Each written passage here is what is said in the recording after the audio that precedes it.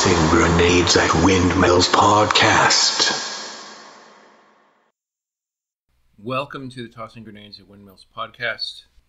This is the fourth in a series called Before the Coup. And today I'm going to talk about passive resistance.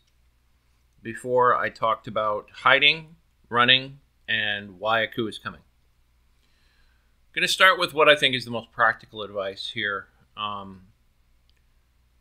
The most likely thing that you will ever probably do is protest.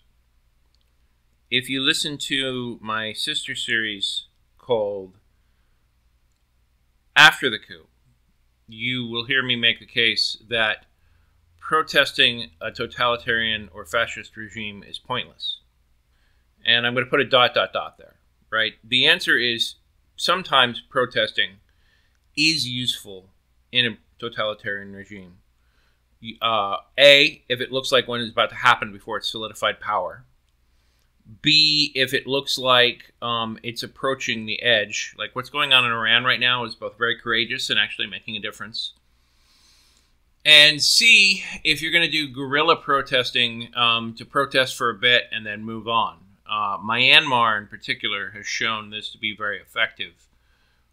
In Myanmar, they will shoot you if you protest, but you still see occasional shots for basically flash mob protesters who take a picture of the protest, distribute it on Twitter, and then move on. But make no mistake, if you protest on your own, with your face exposed and a sign up above your head during a totalitarian regime, you are risking getting arrested or shot. Of course, the coup will be slow-moving, probably. DeSantis, if he takes power in January of 2025, because I honestly, genuinely don't believe it is Trump, but if it is Trump, it will be much faster. If it's going to be DeSantis, it'll be much worse. Long story short, here are some basic pieces of advice that are useful for protesting in general. And then I'll get into the specifics of things you might want to do in addition if you're in a totalitarian regime. Right off the bat, wear comfortable clothing. You're going to be walking around. You're going to be outside. You don't know how long. If you are arrested, you might be in that clothing for an even longer period of time. So you want to wear something that is comfortable. If you're going to be outside, make sure it is warm. If it's going to be hot, make sure that you wear something that's cold. Better yet, bring a backpack with a jacket that lets you switch. Very comfortable shoes.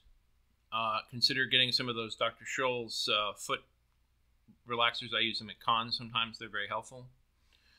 Bear in mind that I have never protested, full disclosure. And there are reasons for that, mainly because I know that if you protest, that is going to get you the odds of you being in an FBI or police database drastically increased. Now, at this point, I'm 100% sure because of letters I've written to politicians that I still am. But nevertheless, they put you in a separate category. And be aware of that. Other pieces of advice that are useful in terms of protesting, based on the research I've done, is if you could afford it, get a gas mask. If you feel that you can, get a burner phone. If you can't get a burner phone, consider simply leaving your phone behind. At a minimum, make sure your phone is in airport mode. But honestly, given the sophistication of surveillance technologies at this point, there's this little thing called, they have mobile fake cell towers, both the police and the federal government, that can ping your phone, find out who you are, and will reveal all kinds of information. And when you include the Pegasus software about how intrusive this can be, which can be put on your phone without you even realizing it. Basically, if you bring your phone, they're going to know a ton about you and the fact that you're there. The only way to be 100% safe is to not have your phone there at all. The next best thing is to bring a phone that's a burner phone. I would personally recommend a flip phone. They're much cheaper. They're much more primitive technology. There's less stuff it can do, but therefore that also means there's less stuff that it can reveal. But even that isn't 100% safe. One potentially low-tech solution is to turn your phone off and then wrap a whole bunch of tinfoil around it. That's not going to stop it entirely, but tinfoil does actually work to keep out electronic emissions. I do know that I would not personally trust airport mode by itself. I mean, sure, it's a great way of solving power, but given the number of manufacturers and carriers that are more than willing to cooperate with law enforcement and therefore cooperate with the future regime, they could put something on your phone that even if it's in airport mode, if it receives a signal of a certain kind, it can still respond. Now, the manufacturers, of course, would all say that this is impossible, blah, blah, blah, blah, blah. But, I mean, I don't trust them, especially the technology companies. If you want to know why I don't trust the technology companies, see my podcast series, The Sins of Silicon Valley. If somebody throws a tear gas grenade at you, go low and try and get out as quickly as possible. Hold your breath, but understand you're not going to be able to hold it too long. It's mainly going to be very painful. Do not, unless you have the equivalent of an oven mitt, pick up one of the tear gas grenades because it's going to be really, really freaking hot. If you're going to go hardcore, I believe ballistic riot armor is available, but that's going to be hot, it's going to be heavy, and it's going to make you a target. These days, if you can afford it, bulletproof clothing or a bulletproof riot shield, again, that the latter will make you a target, is not necessarily a bad idea. This is always a good idea, no matter where you are, no matter what you're doing. Learn to pay attention to your surroundings, right? There are active, boastful, right-wing paramilitaries that take pride in and have actually driven trucks or other vehicles into protesters or try and intimidate protesters by bringing a firearm, and in a regime could actively open fire on protesters. Understand that the typical neo-fascism model at this point in both Iran and China and Russia is that most of the people who actually fuck around with protesters are not actually government employees. They're either sanctioned paramilitary, unofficially sanctioned paramilitary, or official paramilitary. Like in Iran, they have different varieties of paramilitary. The most notorious of which are the Basaji, who, I'm sure I pronounced that improperly, who drive around on motorcycles and mow down protesters, right? And they can and will do that in the United States. The Oath Keepers, the Proud Boys, the KKK, all kinds of paramilitaries will be involved in any protest that happens now, and the closer they are to seizing power, the more they're going to act like they did on January 6th. Cover your face. The more you cover the face, the better. If you can cover the entirety of your face, including your eyes, even better. Change your gait. There is optical software that can read the way you walk. There's a Monty Python episode called The Ministry of Silly Walks, which can also make it harder to track you. If you have tattoos, cover them up. If you have highly distinctive clothing, a custom t-shirt that your friend made for you, unless it's very specific to just that protest and you've never worn it anywhere else, wear something else, right? A white t-shirt and jeans is going to be a lot harder for people to track down and throw you in prison for than, a shirt that says, "Hi, my name is John Smith and my address is 555 Mulberry Lane. Please call me at phone number 555-555-5555, right? Other things that you might find useful. Cell phone charger. They have a lot of them. Some of them, sometimes they'll sell emergency phone chargers. Have the phone number for your local ACLU or anybody else that the people organizing the protest recommend that you call. You might only get one phone call. Heck, in a protest, in totalitarian regime, you might not get any phone call. Make sure that somebody knows where you are, somebody you trust, so that if you are thrown in a dark, black site and disappeared, your loved ones understand what happens to you. Conversely, the opposite of that, do not tell the Republican members of your family, your Republican neighbors, your Republican coworkers, your employer, where you are or what you're doing, right? There are employers in this country that will flat out fire you if you're a Democrat, and they will find a way to do it, and they will definitely do it during a totalitarian regime. Take public transportation if at all possible, right? Traffic will be congested. Consider a flashlight. Consider some food. Definitely hydrate. Bring plenty of water. So if you can bring a backpack, do that, right? A first aid kit might not necessarily be bad, especially if you're trained in first aid. Training in first aid. Training in conflict management or conflict resolution. There are actual classes online about how to both organize and lead and protest effectively. There are people who have, for example, in the Extinction Rebellion in the UK, do a really good job of chaining themselves to things, gluing themselves to things, and at the end of the day, the whole point of the protest is to get attention. And if you don't mind a little jail time to get that attention, and it doesn't hurt anyone, then have at it. On the other hand, stupid attention, like the idiots who threw tomato sauce on a Van Gogh painting for the climate, didn't really help their cause and basically looked like they drank their own urine. That's kind of protesting 101. There's always more you can do. There are much better things for that. I would be very suspicious, if you are a protester, of someone coming up to you who seems very friendly, but very interested in the details about you. In other words, just because someone is a protester, don't necessarily trust them. The United States government has a history of influencing and entering protest organizations, guaranteed that if it is a large protest against either a state or the federal government, and in many cases cities, there is a law enforcement presence among you. So be careful what you say and who you say it to. Whether this is whether this is before or post the regime change. Understand that in the regime, any safety protocols that the police routinely ignore now will definitely be ignored, and they will be empowered to hurt and kill you in any way they want, right? So in other words, the police get away with stuff now. They will definitely get away with stuff during the regime.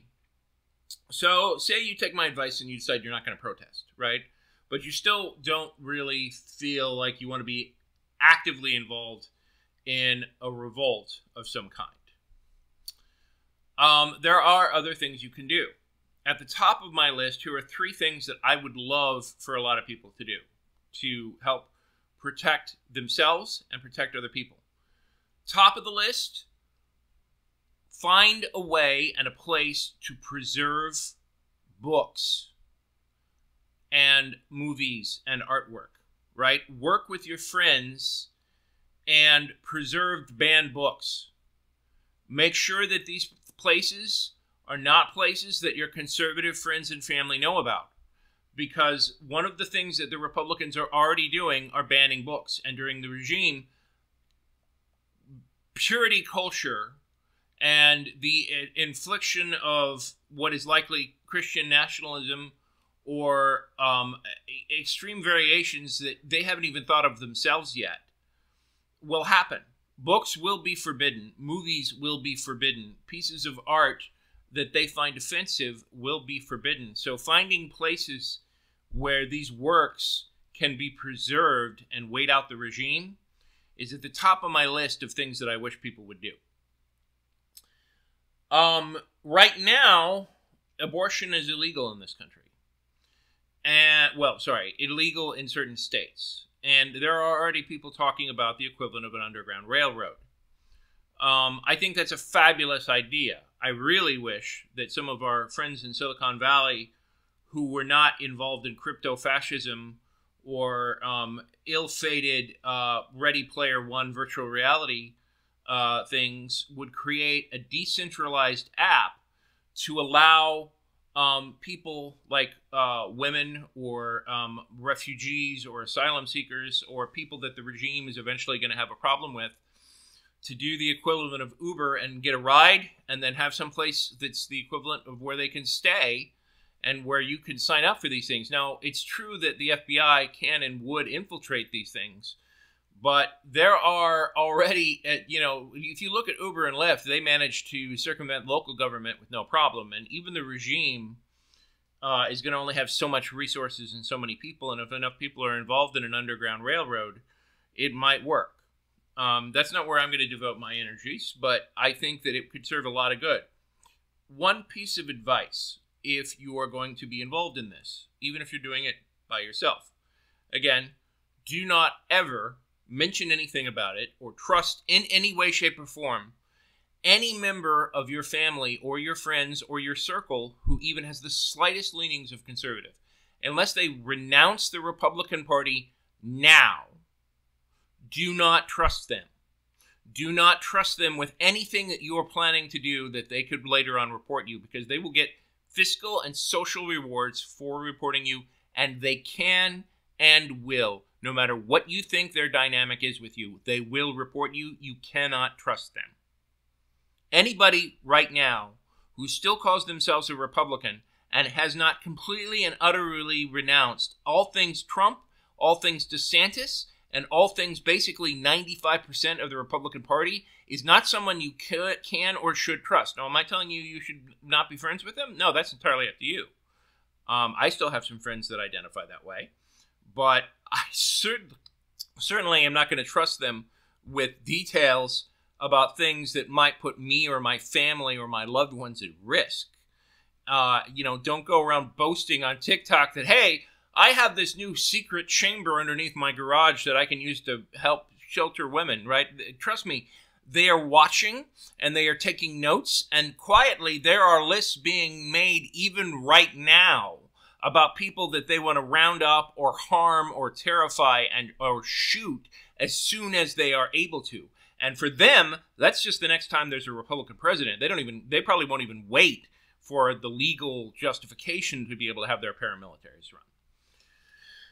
Another thing you should be aware of is that, 150 years ago, having, a hidden bat cave behind your house where you could hide people would cut it, right? But we live in an era of drones and the drug war, and people much richer and much smarter than you have made tunnels under the border to try and smuggle in drugs, and the FBI will have access to all of these tools.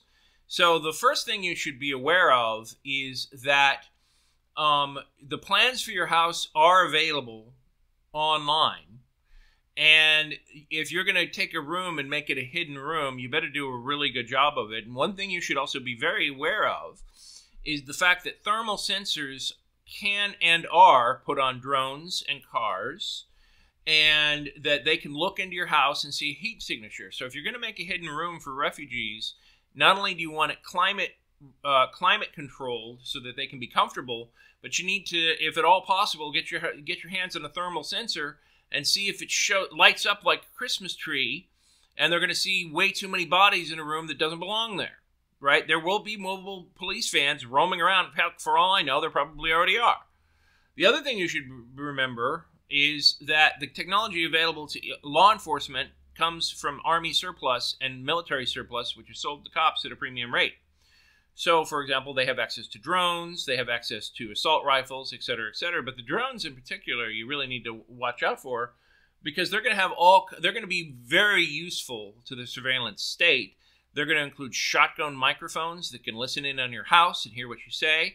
Any electronic assistant that you have, like Siri or a Google Nest or Alexa, and I'm sure all of these companies would say that they will only use them for lawful purposes, but I mean, Amazon already gives tons of Ring information to the cops gleefully for free, right? So you should understand that anything you say in your house that is even remotely critical of the regime can and will be used against you. Oh, and by the way, we live in the Internet of Things, so your computer, your television, your refrigerator can and will be used to gather information on you. China certainly does it. Now, does that mean that you can't still bypass these things? Absolutely. But you need to understand everything you own and everything that you're going to potentially do to help people out. I do think that an underground railroad will be absolutely vital for any kind of passive or active resistance to a totalitarian regime. But you need to understand what you're getting into, and if at all possible, get some experts involved. If you're serious about this, you should be watching home improvement shows and doing research. And frankly, I would make friends with somebody that is involved with drugs, because back in the day when marijuana was considered bad, they understood how to distribute all these things in ways that will pale to anything you're going to think of on your own. Speaking of which, that brings me to the third thing, which is mindset. You need to understand that if you are resisting the will of a fascist government, in their mind, you're not a patriot. In their mind, you're not a resistor or a revolutionary. You're a terrorist and a criminal. And most of the people in this country, until things get very bad for them, are going to think the same thing, right? In other words, for me, the instant the government, the Supreme Court declares Moore v. Harper the law of the land, the United States government is no longer legitimate. It's an illegitimate government. But you're not going to see me, dressing up in a Civil War, reenactment uniform and declaring myself a sovereign citizen and all kinds of crazy stuff. The United States government will still be the most powerful military on the face of the earth, and it will have the most powerful law enforcement apparatus in the history of mankind, still even more powerful and more investigatory in its capabilities than anything that the CCP wants, even though the CCP is definitely probably the most sophisticated, integrated self-surveillance network in the history of mankind. But in terms of what the United States government is capable of on top of that, they can do a lot more and intrude a lot less. The main difference is about control. But the thing is that initially they're not going to care about control to the degree that China does, because they have buy-in already that they don't have to enforce at the point of a gun on many people. Other things that you can do to resist passively. You have to understand that the government and the military are very sophisticated pieces of they're machines. Think of them as living organisms. And if you can do anything that fucks with those, passively, right, then you slow them down, right? I know in my case, I, for one, am not going to pay taxes to a government that steals the presidency. Now, am I going to not pay taxes when the Supreme Court does it? No, I'll pay my taxes. But if they steal the presidency, I'm not going to be in this country. I think if I hadn't mentioned that run is my current strategy, then that's what I'm going to do. And I certainly do not intend to pay taxes overseas, and that will affect my credit rating, and they will try and do liens and all kinds of things. I don't care. I am not going to pay taxes to a fascist government. And right now, the IRS does not have the manpower, if everybody decided they're going to stop paying their taxes, to do anything about it. Now, you can make the argument that they're automatically withheld, and they will be. Sure, well, change your tax filing status to withhold as little as possible. And then when it comes to file your taxes, consider not filing them. Student loans are already dubious enough as it is. Do you want to pay your student loans to a government that's going to use the payments for those loans to buy tanks and bombs to kill its own people? Any form of tax whatsoever for a red state should be avoided. And just to be clear, I'm not saying don't pay your taxes. As far as I'm concerned, taxes are the cost of civilization. Taxes are not theft. But any money you give a totalitarian fascist regime is money that they're going to use to hurt other people. And not paying your taxes, or trying to pay as little taxes as possible, is a very simple thing you can do to cause them problems.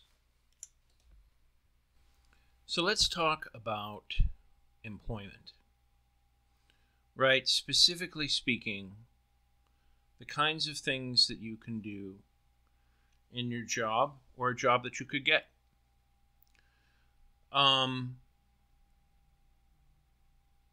If I was young, 19 or 20, and I knew it was coming down the pipeline, which is basically definitely coming down the pipeline, I would consider a job in the military, the FBI, the police. I would get it in a major city. And I would probably, much to my disgust and shame, make myself look like a Republican. And the reason for that is that if I am in a place where they think I'm one of their own, and I can cause them problems, so much the better. Now, I want to make anyone listening to this immediately aware that there are consequences for these actions, right?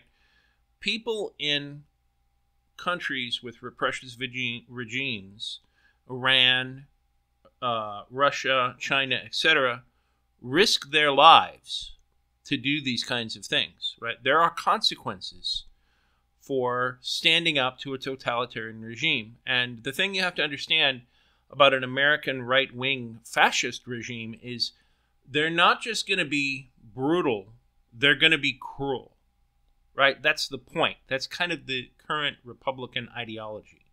So they're not just going to hurt you, they're going to hurt your family members. So whatever you do, make sure you understand that there will be consequences for that.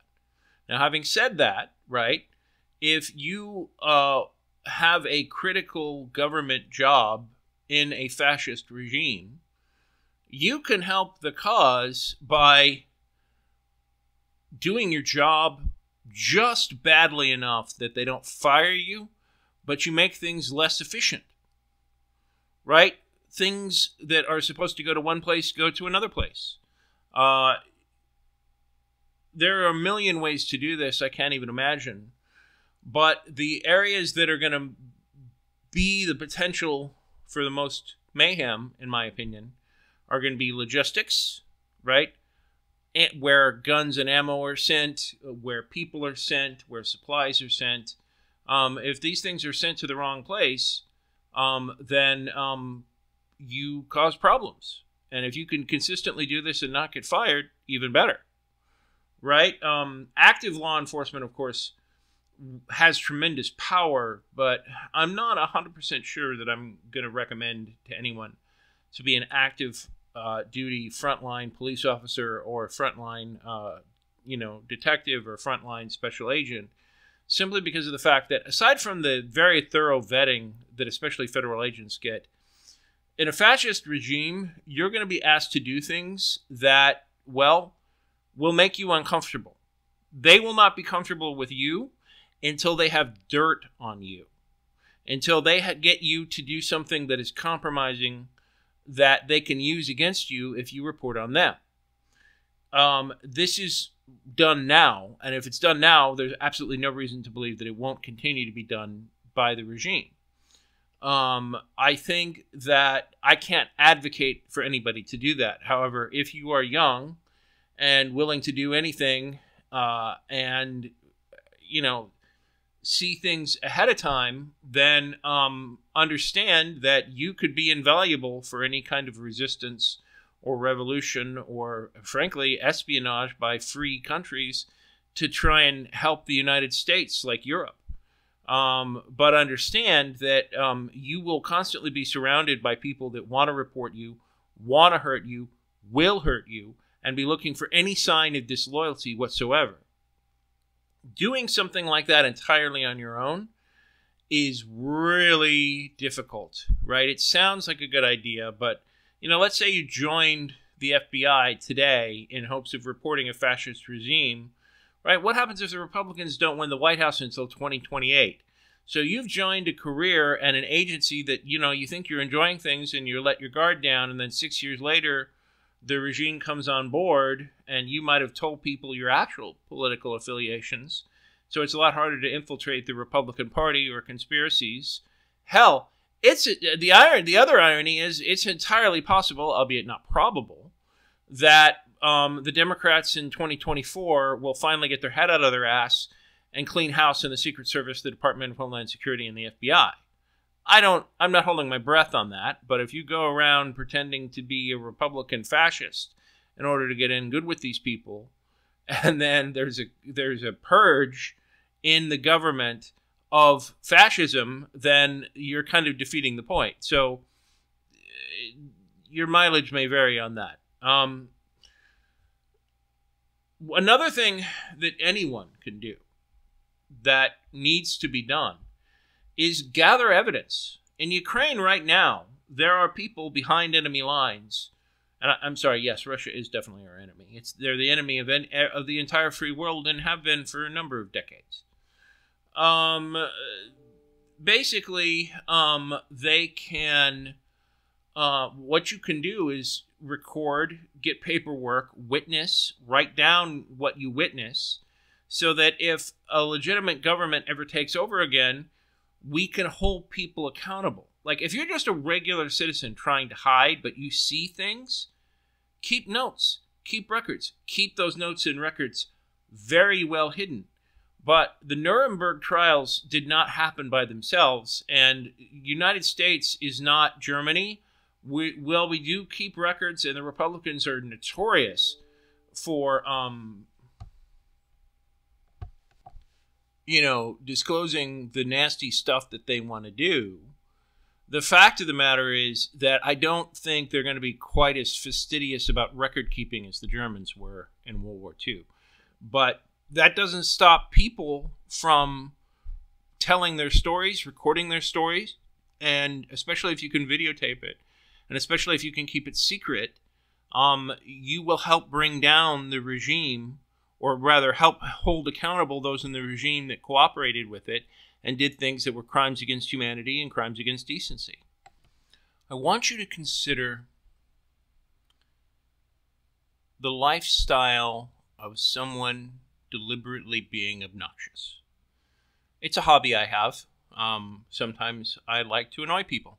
It's a character flaw and an extremely useful skill in the right circumstances. And over the years, I've learned to try and only do it at the right times, and your mileage may vary as to what the right time may be, but I want you to consider this. From the perspective of moral authority, once they overturn the state constitutions of purple states and allow corrupt GOP state legislatures to bypass elections and choose electors in the Electoral College to choose a Republican president, the Republican Party loses even the tiny shreds of legitimacy that they have left.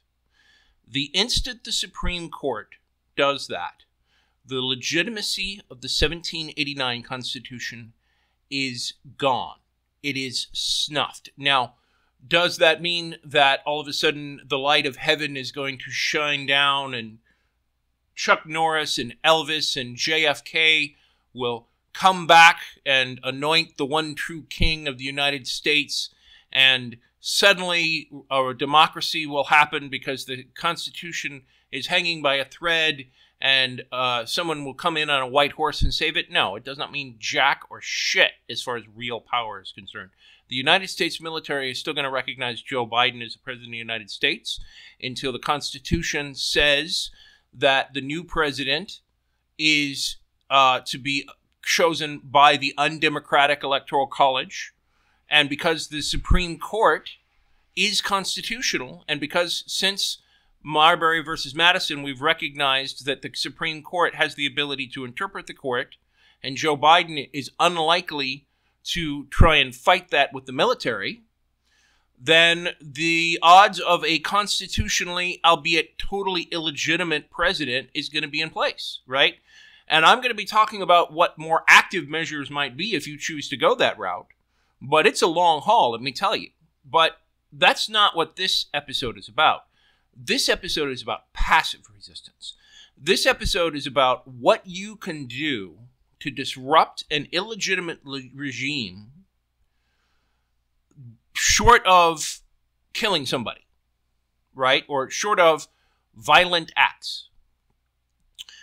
And my point is, I want you to consider every bad idea you've ever had, even if it's illegal, that does not involve harming another person directly, right? If you've ever looked at, at work and said, gee, if somebody did X, Y, and Z, that would be bad, right?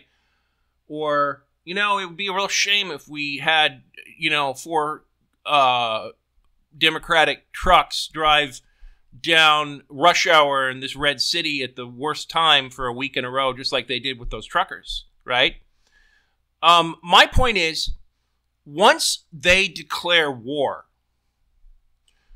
all bets are off, and you are morally justified in anything that you can think of short of taking their life, because it's a war. You're in a war. They've declared war. Now, understand that you're risking your life. And you should be aware that whatever you do, there are consequences. And once the regime starts, these people are going to be evil. And they will be mean and vicious. And your Republican neighbors and many of your independent neighbors that are law and order fetishists who might not understand the ramifications of Moore v. Harper, but who somehow naively believe that they can set things right in the next election in 2028, instead of understanding that they will never get a free and fair election ever again, right? They will report you too, right? So understanding the risks, at the same time, understand the sheer potential and mischief that a single person can do when trying to wreak mayhem on people who are doing bad things, right? You can do things that I can't even think of. Be creative. You'll have a year and a half to think of all of the things that you can do to make life a living hell for MAGA without even having to join any kind of a revolution. Write down what you can do. Now, don't keep that list where your Republican friends and family can find it. In fact, frankly, I would avoid doing internet searches on your main computer at all. Go to the public library. Better yet, use a card catalog, because everything you do online is tracked. And your best bet is to avoid the attention of the federal authorities, because if the feds get attention on you, you're fucked. They almost assuredly can and will find out who you are unless you're very, very good at what you do. And by the way, you will have a year and a half to learn how to avoid the attention of the feds, right? Whatever skills you think you can pick up to passively cause mayhem, to passively, benevolently slow down the war machine of the American Reich that will come from a DeSantis or a Trump presidency, do it. Do it, because you're totally justified in it. The instant the Supreme Court takes away your vote, you are totally justified. And frankly, in my opinion, if you're a woman, after Dobbs, you're totally justified in doing it now. This has been the Tossing Grenades at Windmills podcast. Buy my book, Have Name Will Travel, at Amazon and other markets. RedAnvilCreative.com contains all our podcasts. Copyright 2022.